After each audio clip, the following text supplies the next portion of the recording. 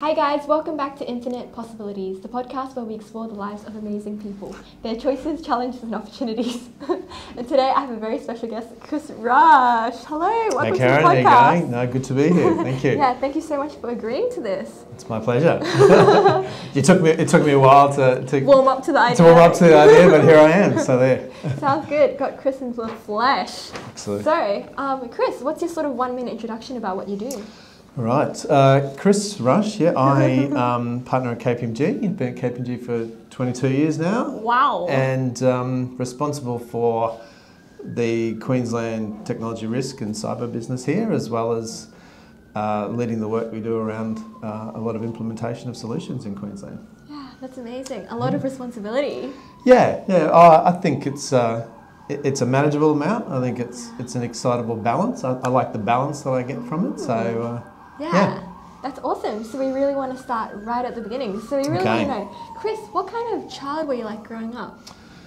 Yeah, I guess I grew up pretty, I'd say normal. I grew up in a regional city in North Queensland, and I was probably, I wouldn't say I was an academic child. Oh. I would say that I was okay. You know, yeah. I was you were sporty. Too I was pretty sporty, but never great at sport. Yeah. But a lot of my BA student kind of thing. Yeah, BA. Yeah, probably never consistently A, but B to A, and you know, I think just enjoyed an outdoor lifestyle and played a lot of sport, and just awesome. You know, fairly easygoing. I think simple life growing up in a regional city. I think so. Yeah. And what were your favourite sports? I played tennis a lot. So I started tennis as a young fella, probably when I was 8, I think. And I played soccer, and then touch football and various things. My parents wouldn't let me play rugby league, which is, you know, coming from Townsville, that was a big challenge because everyone was playing rugby league. Yeah. So I didn't play much rugby league. I did play a little bit at school. But yeah, mostly tennis and touch football, and I also did a bit of athletics as well. So. Oh, not bad. Yes. So why were your parents not keen for you to play rugby league? Just because it's dangerous? Well, yeah, I think my mother had a cousin who was injured, so I think that was always a reason to not play it. So I just had to put up with that, to be honest, because I wasn't allowed by my parents, which meant I kind of snuck it in at school and various other places, but yeah, never played at a club level or any competition other than where I could sneak it at school. So that's cool. Were your parents overall quite strict? They were reasonably strict. I had 2 older sisters, and so you're the young one.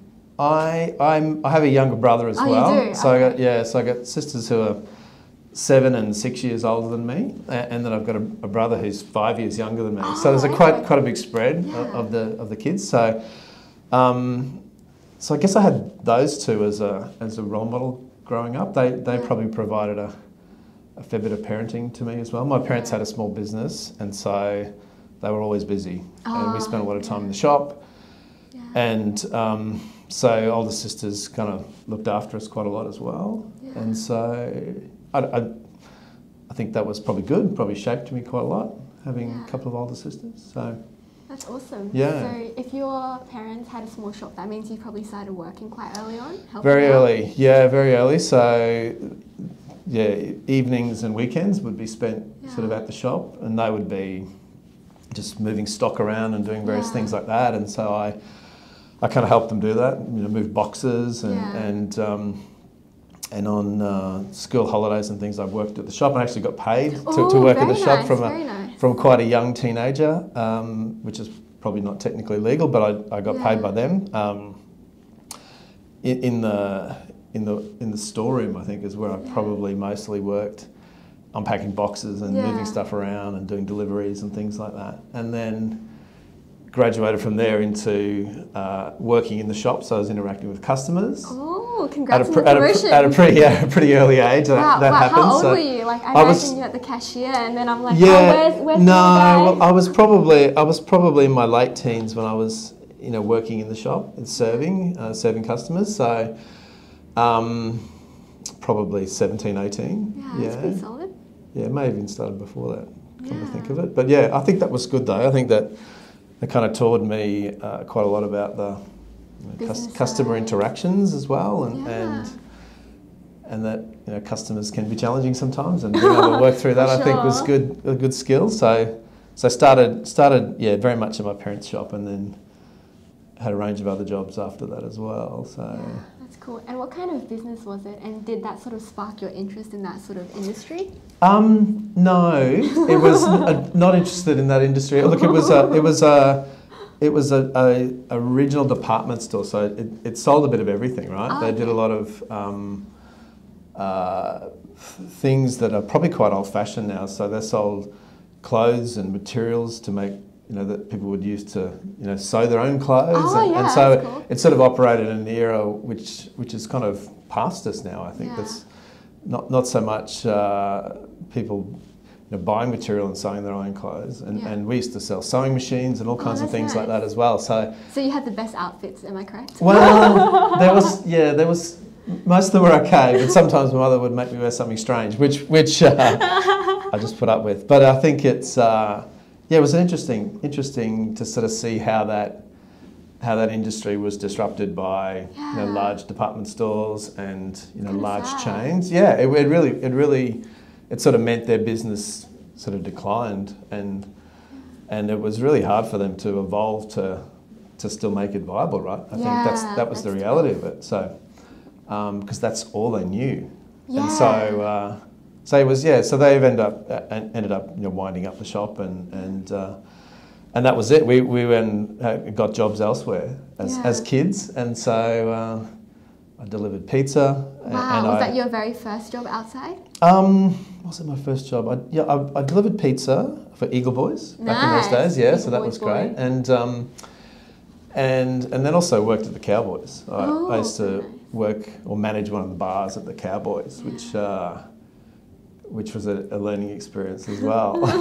So, any fun stories to share? There's a lot of memories burnt in there, but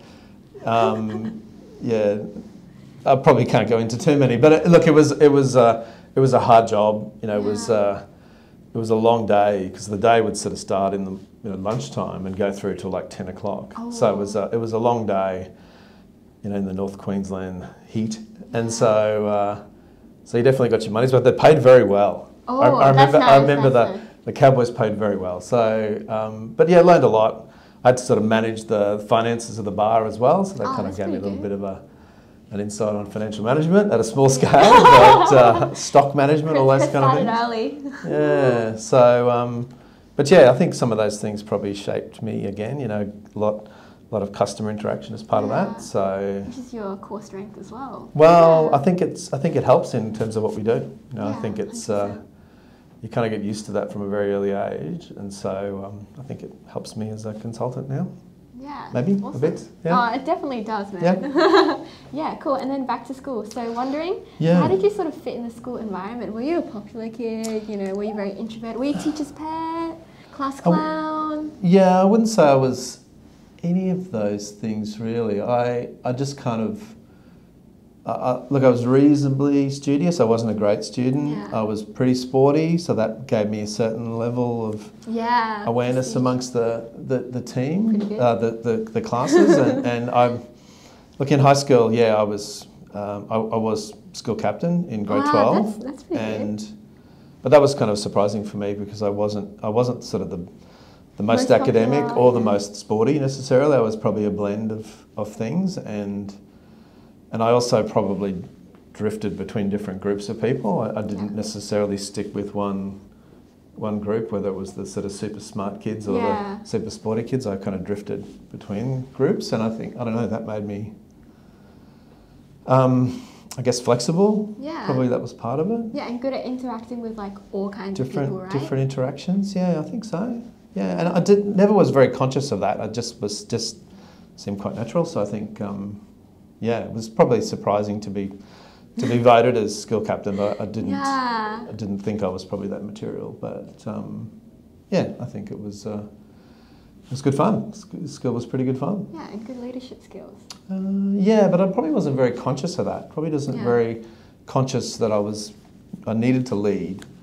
Yeah. or what leading really meant. So that felt a little bit, made me feel a little uneasy, but don't think I was too bad at it. Yeah. Nah, it should have been fine. Yeah, cool. And so at this point in high school, when you're thinking about careers, what was sort of floating through your mind? Well, I was pretty confused, to be honest. I wanted to. I did art. I painted and drew. Wow! I was always kind of a bit arty and always. Yeah, so creative. I did art classes outside of school and various things. So I thought I was going to be like a architect. Well, no, I study fine arts. That's what I wanted to do, and so. I don't know what sort of stopped me from doing that, but then I also had a kind of mechanical brain, so I thought, okay, maybe I'll be an engineer. So I went to university at James Cook Uni and started doing engineering, which I was terrible at. Oh, really? But you have that logical brain. Well, to a point, but I don't think I had the mathematics or the physics to be able to kind of get through, the sort of technical side of that engineering course. So after sort of struggling for a year and a half, I decided that that's not for me, and so decided to do. I like technology, and so I decided to do commerce with a technology major, and and then I was better suited to that, I think. So I don't think I did amazing in terms of my grades. I kind of got through, and but I did like what I think that gave me in terms of a balance of both. Understanding technology, but then also how it fits into business. So I think that was probably a good sweet spot for me. So yeah, that's pretty awesome. Yeah. And did your parents have any sort of expectation of what they wanted you to be? No, I don't recall ever being driven or directed too much by my parents. To be honest, that's pretty good. Yeah. I had two older sisters, and they were a lot smarter than I was, and they made really good decisions and went on their own path, and so I guess I don't know. I just tried to not be the black sheep compared to them, so to speak. But maybe that's why you didn't do fine arts, right? What did they study? Well, yeah, they studied law and then pressure. Science. One of them's a scientist, the other one's a lawyer. Oh my gosh, so that's so cool. They're quite different. They're quite different people, different interests, but both really, really sharp. And so yeah, I didn't get too much pressure from my parents, to be honest. They just let me do what I thought I wanted to do, and it took me a while to work it out. But I think I kind of got there in the end.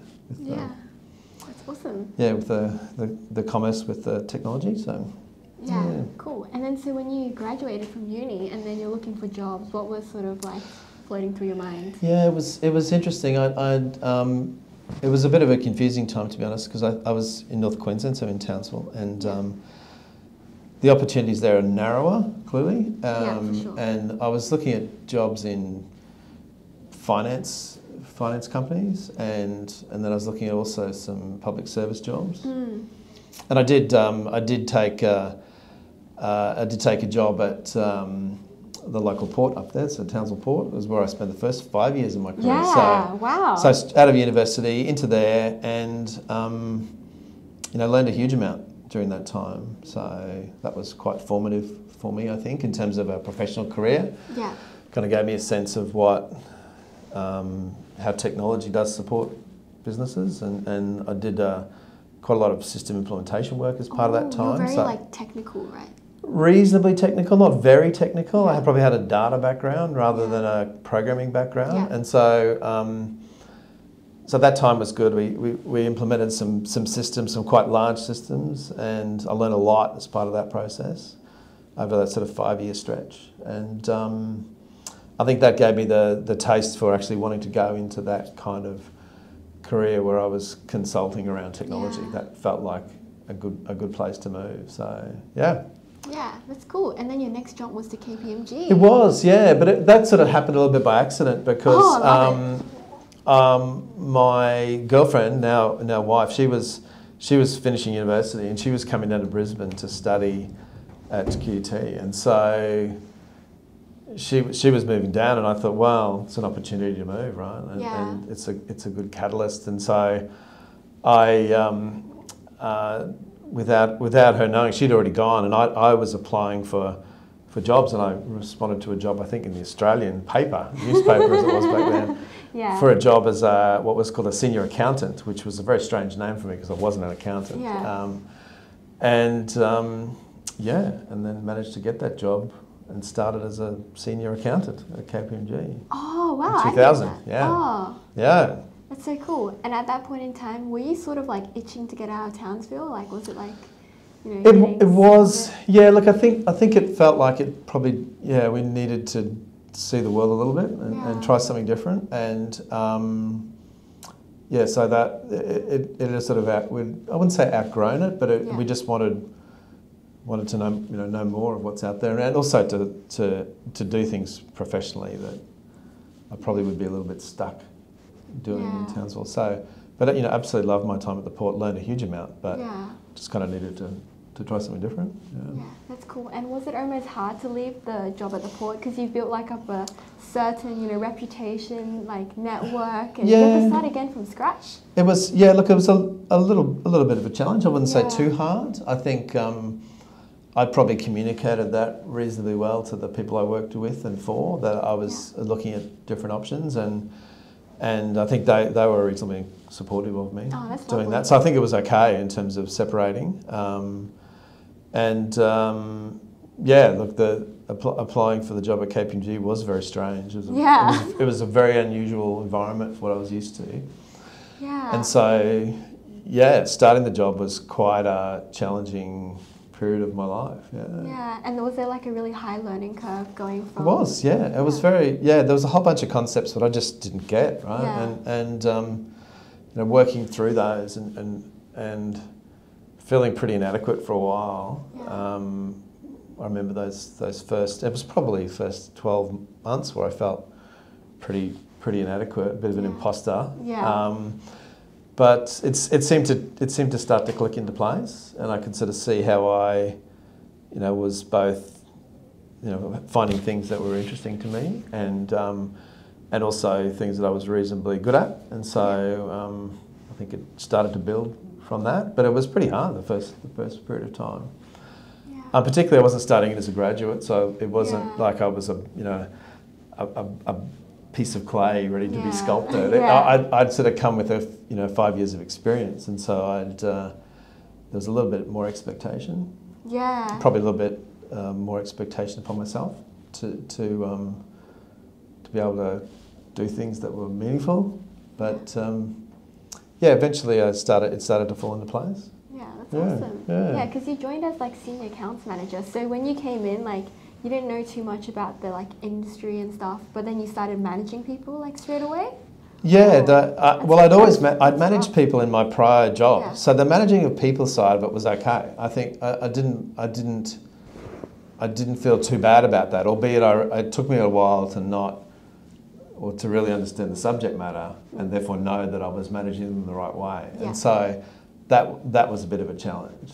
That, not knowing the subject, but then also trying to manage people to get to an outcome, that felt a little challenging. But after 12, 18 months, I think it became more natural. I understood the subject matter, I knew what I kind of was doing.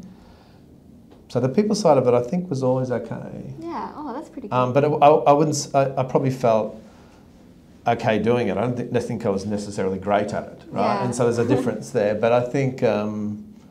was more than happy to be managing people. Yeah, that's cool. And what were your sort of, study tips for, being able to like pick it up kind of reasonably quickly? Yeah, look, I was never a great studier, and so my approach was probably just to work hard to try and understand it. When things started to fall into place, I needed to understand something in order to really make it stick and remember it, and so I'm not a very good learner. It's more about the kind of understanding. So in a work context, that just meant just trying to work. Hands-on. Yeah, hands-on and just work until I got it right. And so I think working pretty hard early on in particular. How hard was it? I don't. Yeah, long hours, weekends. Yeah, but it didn't. It just seemed like that was what was needed, right? And I don't think anyone was saying you need to work long hours on the weekend. It just seemed like, that was needed in order to be able to get the understanding I needed, and then also get to the outcome that was needed. So, didn't feel like it was it felt like the right thing to do. Yeah, that's so cool. But it's awesome that like you're just like pretty self-motivated. There's not really sort of these external influences that are pushing you, not even from an early age. So no, yeah. I didn't. No, I don't. Yeah, I don't think there's been too much external. Yeah. I definitely sort of look around me and pick up on things, but I wouldn't say there's any particular one thing. It's just sort of a collection of bits that come together, maybe, and not very consciously, to be honest. It's all just happens. there's influences, I guess, that shape how I do things and what I think, but I wouldn't say that there's certain people I look at as strong role models. That's not. Oh, okay. I see. Yeah, I think I've ever been that kind of person. Oh. Yeah. Yeah, that's awesome. And then tell me more about like how you sort of got into the tech risk side. So from accounting to the more technology. Yeah, the tech risk side of it was it was kind of strange for me because I'd done tech implementation, and so I'd done implementation of systems, but the concept of risk and controls were like they were weird to me. So it took me a while to realise that when I spoke about this bit of functionality, that was a control to a certain business risk. So that took a little while. So during that first 12, 18 months, that was the stuff that fell into place for me. So, because I knew a bit about the systems and how processes worked and how functionality worked, and so making the transition was just that learning curve. Yeah. So another learning curve, one learning curve to another. But that was the thing that took a little bit to understand and to think about differently. So yeah. And how did you sort of were you like pretty happy in that accounting role initially, and then you were like, oh, but I miss technology, and then you found your way there? It really wasn't it was called a senior accountant, but it really wasn't accounting. It was about systems, and it was about that's funny. Yeah, it was the work we do in support of so it's external pretty much audit. tech risk work. Yeah, but we probably did a range of other advisory things then as well, and so the technology business in the firm back then was sort of one team, and now it's a lot bigger and more complicated, split out in a lot of different teams. But back then it was all kind of one team that did everything. Yeah. So it was a bit of audit work, it was a bit of advisory work, it was a bit of implementation work. It was all things bundled together in one group who did that. So there's a bit of variety there, which I think is pretty good. A key thing for me. It's always been about variety. Yeah, keep you on your toes. Enjoy the variety. Yeah, I think that's the thing about the firm that's been good for me, is that it's never kind of felt like one job for 22 years. Yeah, a career within a career, no? Yeah, there's lots of different phases of the career, and lots of focusing on different things and in different geographies, and so it felt like I was kind of changing and needing to evolve the whole time, which I think kind of kept it fresh. Yeah. And the firm was doing different things. We didn't sort of just stuck doing the same thing over and over again, so it never really felt like Groundhog Day. Yeah. Yeah. So yeah, cool. It's I've always managed to find over the last 22 years things that I'm interested in within the firm, and that's worked out pretty well so far. And do you know why they sort of had like one big technology division and then split into different? Was it just because all the areas were sort of booming? I think it just matured, right? I think everyone was still. We're talking about back in the 2000s, so technology was a lot simpler back then, and the offerings that we were provided we were very much an accounting firm back then were simpler.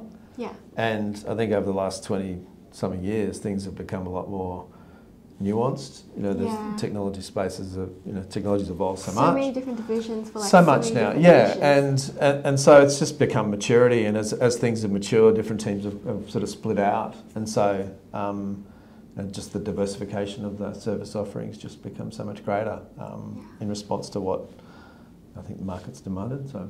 Yeah. Was it hard to specifically choose tech risk? Because I bet you're good with people. I didn't choose tech risk. I didn't choose tech risk. I was assigned it. I was assigned tech risk. Yeah. And that became as a function of where as a team in Queensland. Yeah. Where were the groups of people, and the tech risk and cyber business had a reasonable percentage, and then the tech advisory business had another, and so Tony, the other partner, he kind of went with the tech advisory, but we very much have shared the work there's a lot of over overlap. that time. Absolutely, and I still do a lot of work that's tech advisory, and he does work that's tech risk. So we've worked that between us.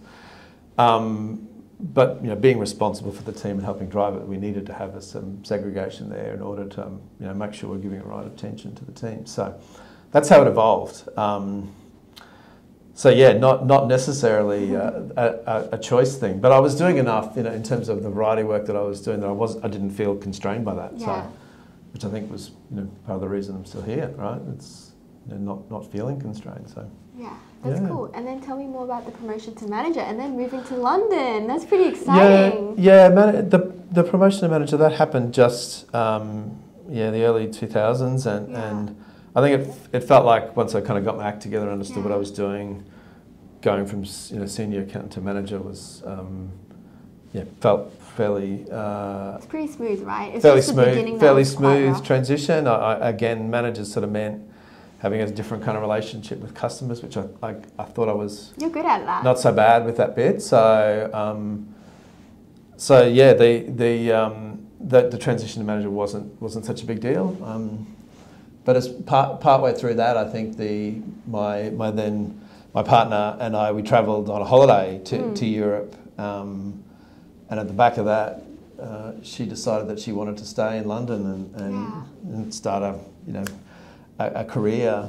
That's awesome. She's a lawyer, and she wanted to try that out for a period of time, and that seemed like a really good idea for me as well. And so I came back to Australia, and then I organised the secondment. I met up with some people while we were over there on holiday, and then we'd worked out this secondment arrangement, and I went back a few months later and worked for the firm in the UK. So that was good, yeah. Yeah, and how was the move so you went from Townsville to Brisbane into like a big city, so... Yeah, look, I think it was fine. I don't think it was too overwhelming in any way. I think it was all, it was exciting. It was experiencing different things, and I think we're always open to doing that, to experience different challenges. So it never felt overwhelming. I don't think it was exciting. Yeah. And I think we embraced different things. In terms of the work, the work for the firm over there is familiar. So it didn't feel like I was starting something that was completely that would have been hard, unnatural for me. It sort of felt like the same work, just in different geography with different clients, and so that was good, I think. And then just we enjoyed that time living there. Not all of it's easy. It's not always easy living in a big city. Yeah. Commutes and various things are a bit tricky sometimes. Traffic. Wear you down, but really enjoyed that time and used it to travel a huge amount and see different parts of Europe in particular, and I think really fond memories of that time. The work side of it was good, but it probably wasn't necessarily the highlight of it. I did get to work for some really interesting clients, amazing clients, but the opportunity to travel and just experience the world, I think, was really the focus during that time. So yeah, that's pretty good. Work-life balance kind of. Yeah, it was working pretty hard, and then every weekend we'd do something. So it was busy, right? It was really go. I can't imagine doing that now. I wouldn't have the energy to do that, but it seemed to be okay back then. So that's cool. And I also saw on LinkedIn you worked in Hong Kong. We'd spent some time in Hong Kong. Not a lot. Not a lot. No. I think there was spent some time in Dubai and different places. So and the US. Well, worked with US clients, Okay, and same with Hong Kong clients, but not necessarily in Hong Kong. But the opportunity to go to the US was there at the back end of my UK time, and I did decline that because the US firm just seemed crazy in terms of how they went about their workday. Right, they seemed to work for 20 hours a day, spread across. Yeah. And I just wanted to get the work done and be able to then have a little bit of life, right? So I think I chose not to do the US thing after that, and come back to Brisbane, and Yeah, and then tell me about the promotion to partner. It wasn't. Well, it was a bit of a journey, and I for a while there, I'm not sure I wanted it, to be honest, and so that was a little bit controversial. Yeah. A lot of questions asked as to why don't you want to be a partner, of course. Yeah. it's a great thing, right? And I said, well, you know, is it a like big is it- responsibility? You're sort of carrying the weight. Yeah, of I the just whole wasn't division? sure.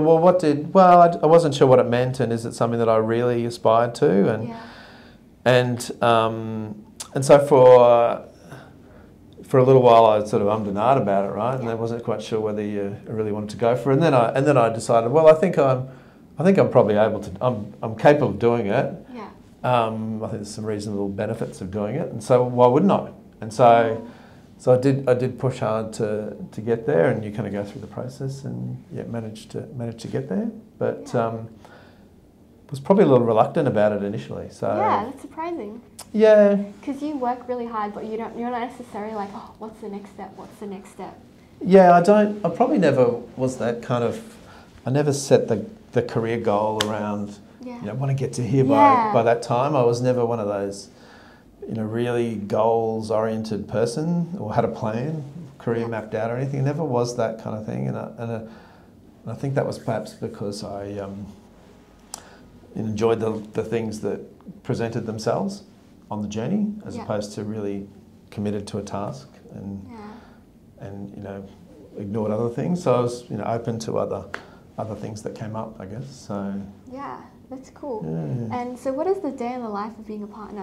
What time do you wake up? What time do you clock off? What kind of tasks do you put in between? Yeah, it's a bit variable, right? I think nowadays it's got variable locations in which I do that, and I'm probably at the moment 3 days a week in the office, but so it does change day to day. Like I usually get up 6:30, and nice. the first part of the day is always about getting the kids out the door, Yeah, right? So there's yeah.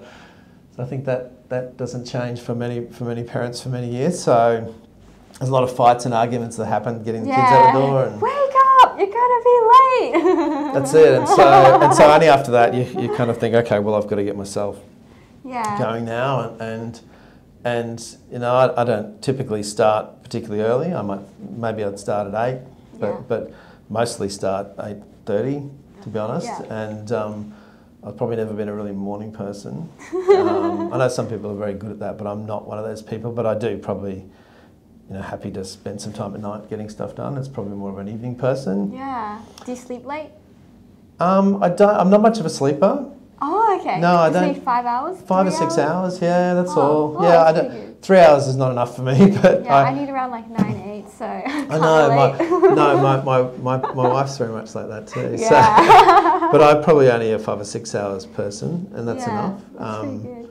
But look, the days are variable. I do like variety. I don't like sort of sitting down and reviewing documents and reports and things, or writing reports all day. It's usually broken up by lots of meetings with staff, meetings with clients, and I do like that kind of variety.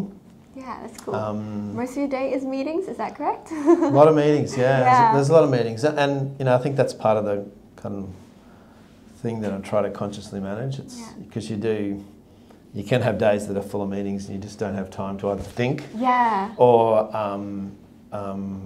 or to get other tasks done. You need to have some space to do actual work sometimes.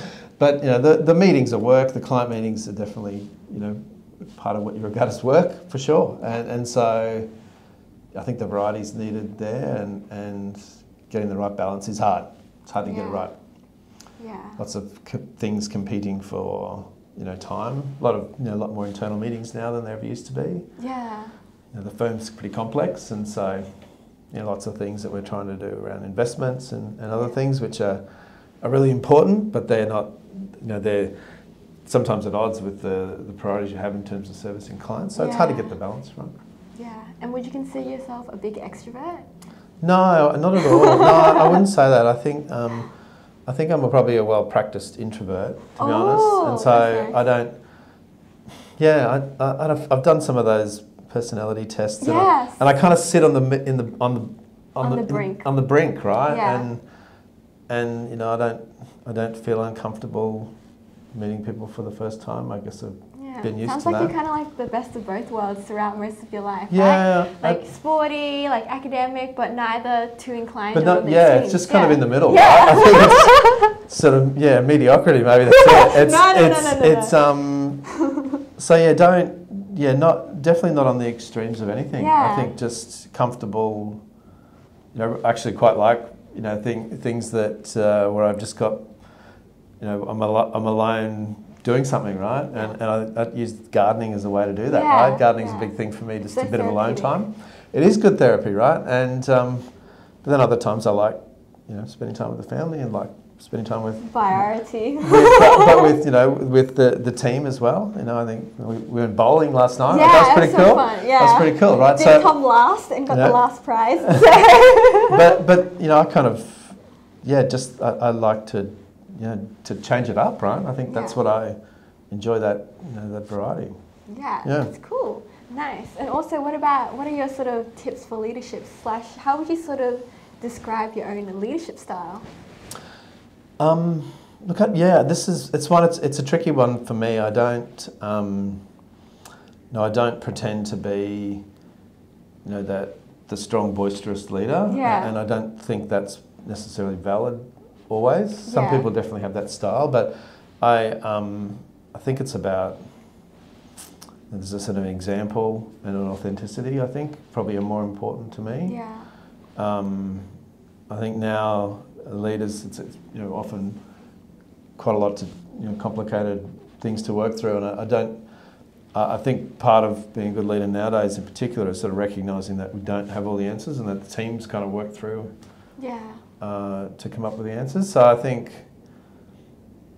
is that a style? I'm not sure, but I think recognising that kind of down to earth kind of. I think recognising that it's the team is what matters. It's not the leaders that make the difference. It's the team that kind of achieves an outcome. So I think that's important to me. Definitely. But definitely demonstrating what I think the right things to do are, and people seeing that. I'm very conscious that the team are influenced by what I do, and so I'm conscious of trying to do the right thing, whether that's work in relation to specific jobs, but also in the way we kind of balance the work and home life stuff and all of those, setting the right priorities. I think that's important. So that's cool. Yeah, nice. We're nearly at the end of the podcast. Just a few more quick questions. So what is some advice you would give your younger self? Look, I think it's okay to not have the plan. That's the thing for me. I used to be stressed about, you got to have a plan. What's your career? Figure it out. What's your career plan? What are your goals? And so I remember being really stressed about, geez, why don't I feel like I need to have a plan? And I think, reflecting now, it's kind of okay to have some loose goals and then just enjoy what the opportunities are that present themselves. So I think I'd reassure myself that that's okay. Because you do hear that you've got to be kind of really goal oriented to achieve success. But I think sometimes you just got to be open to ideas, open to different things. And I think if you're too focused on a goal, and you kind of opt things that present themselves, you might reject. So it's hard to get that right. But I think I'd advise myself that. Yeah, that's pretty good advice. Yeah. And Chris Rush, what do you think the meaning of life is in your opinion? It's a tough one. I think. For me, I think it's about the balance of work achievement, personal satisfaction, family. Being around family and being able to kind of nurture each other. And I think more and more as I kind of got older is also recognising that how do I give back to others as well. I think that's something that I'm still trying to work through. What's the best way that I can contribute? Pretty fortunate in terms of what I've my life, and so how can I help people more? And I think so feeling like you and actually doing good, I think is a big part of the meaning of life. Helping and living things better than you found them sometimes, I think, is a good thing. So, but it's I haven't really thought about it, to be honest. But it feels like a combination of all of those things would add meaning to your life. If you could achieve a range of different things that achieve a sense of satisfaction around it and feel like you've done some good. That makes life meaningful, I think. Yeah. So there are multiple meanings to life. Oh, I think so. Yeah, I don't think the search for one meaning is, idealistic, but I think it's real. So I think everyone interprets what that means for them. Yeah. Disclaimer: this is just Chris Rush's. That's it. That's my view. There may be a meaning out there, and if someone can find it out and tell me, by all means. But that's my meaning, I think. So. Yeah. And the next question is: if you won the lottery tomorrow, what would you do differently about your life?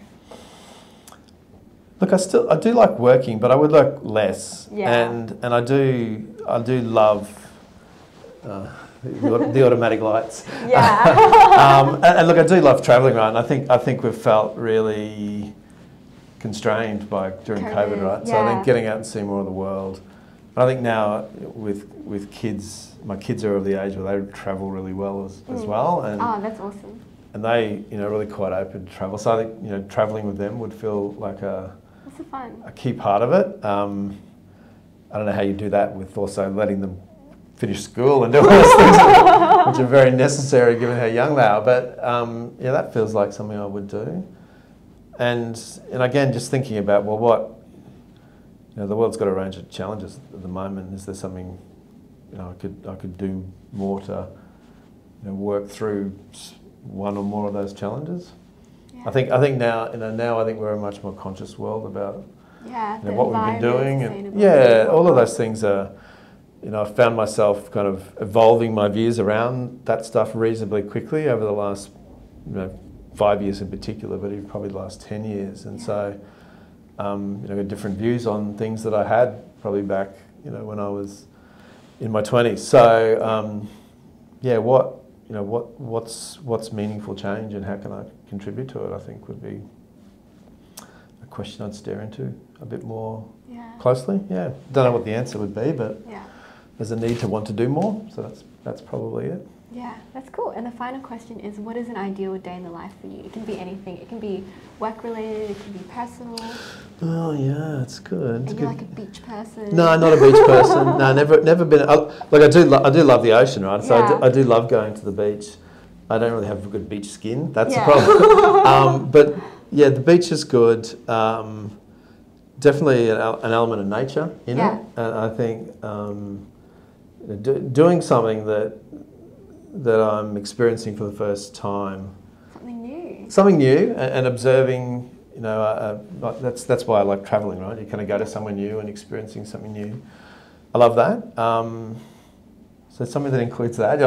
This is an impossible day to achieve, right? Yeah. But I think being surrounded by family as part of that, I think would feel really important as well. But yeah, it's.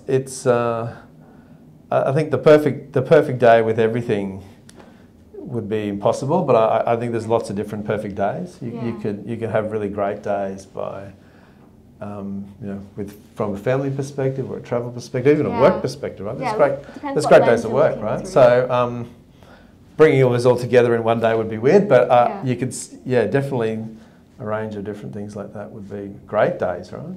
Yeah. That's cool. I do, and it's, the balance for me, it's not about, I'm not a kind of,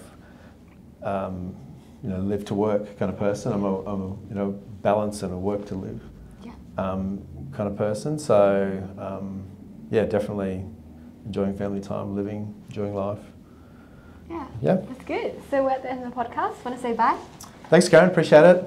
Bye, everyone. Bye.